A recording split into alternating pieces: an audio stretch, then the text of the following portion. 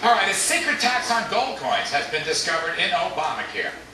Is there really a connection between gold and your health? How did this happen?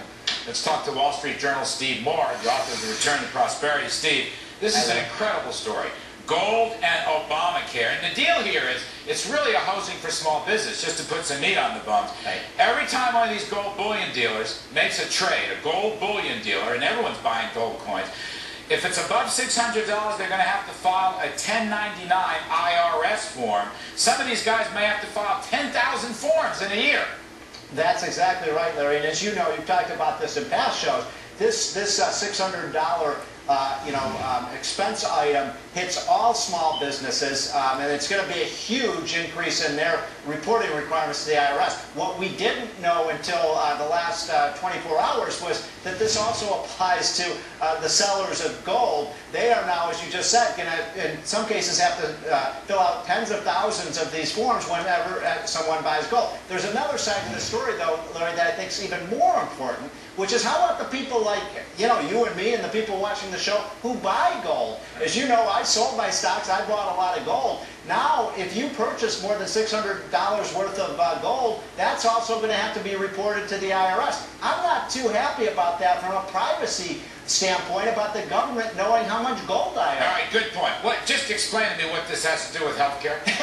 Well, nothing, Larry, nothing at all. I mean, the kind of tangential relationship between the healthcare bill is, as you know, they were scrambling to find ways to raise revenues. The federal government thinks because of this new onerous requirement on small businesses, they're going to catch tax cheats, and they're going to raise $2 billion over the next 5 or 10 years through this new reporting requirement. So this is going to affect crazy. I think the idea of hiring all those new IRS agents to plunge into people's records is really a terrible thing. Okay, so that's the thing that worries me. This is not just about gold. This is about small business. That's right. Is this not a paperwork regulatory attack on small business? Oh my God, it certainly is. In fact, Larry, I'd make the case this is one of the biggest new reporting requirements to the IRS that we've seen on small businesses in 20 years. It is going to make it extremely onerous for the baker or for the the barber or any small business that, and especially ones that actually make major purchases. And by the way, a $650 purchase of a Xerox machine is hardly a major purchase, but you'd have to report that to the IRS because somehow they think all these small businesses are cheating on how much they owe the IRS. So let's talk about these mammoth regulatory. I don't know how many pages Obamacare. How many pages was Obamacare? Do we have any sense? That was 2,800 pages. 2,800 pages. The financial regulation, so-called, is 2,300. Right. Now, also in Obamacare, according to reports, mineral and metal makers, commodity producers, cannot do business with the Congo. Now, the Congo has a crazy government, I take it, and some people accuse them of genocide. I don't know enough about it.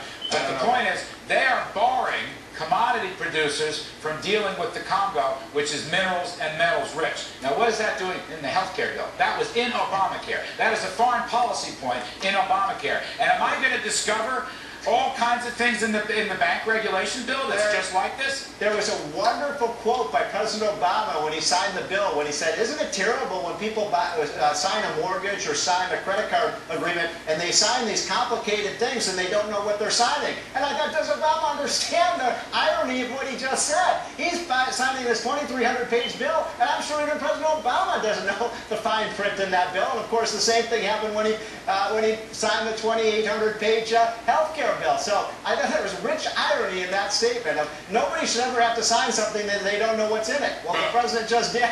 Yes, indeed. The law of unintended consequences is just running rampant in Washington because people don't read these bills. I mean, they don't read these bills. Stevie, okay, nice to see you. You're terrific. Thank you very much for explaining this gold clause in the Obamacare health bill.